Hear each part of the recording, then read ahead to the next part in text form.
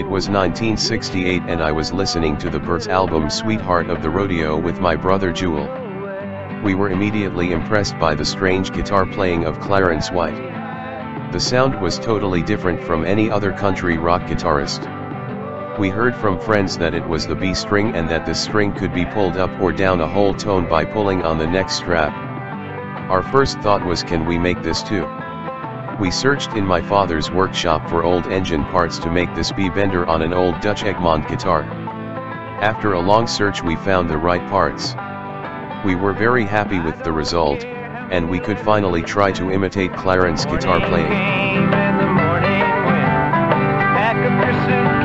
Pick up your tent, you ain't going nowhere. Ride me high, tomorrow's the day, my bride's gonna come. Oh no, are we gonna fly down in the easy chair?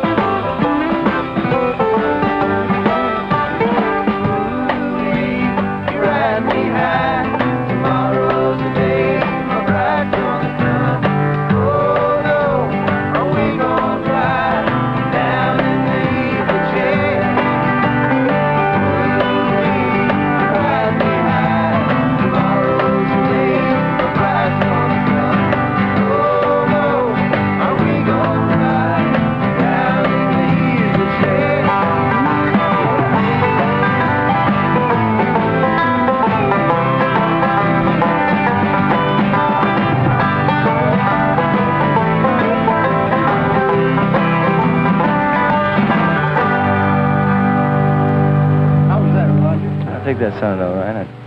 I don't know.